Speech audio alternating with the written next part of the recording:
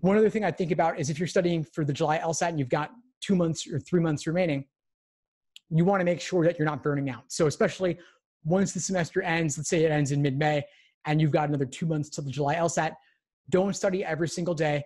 Take days off. In my study schedules, I actually integrated days off into the plan so that you don't burn out. And also, if you're studying full-time, carve out time for rest. Maybe you wake up 6 or 7 or 8 a.m. even.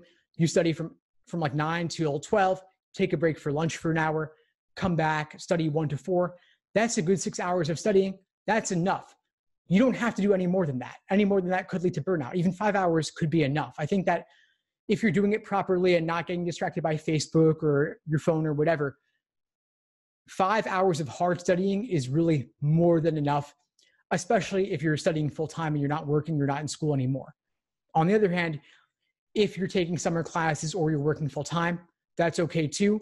Carve out an hour before work, an hour during lunch, and then maybe 2 hours after work, a couple days a week.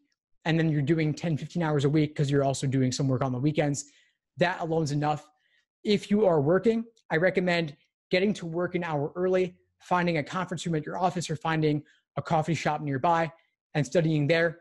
Don't try to do it at home while you're still groggy before work. Don't try to do it once you get home when you're tired after work.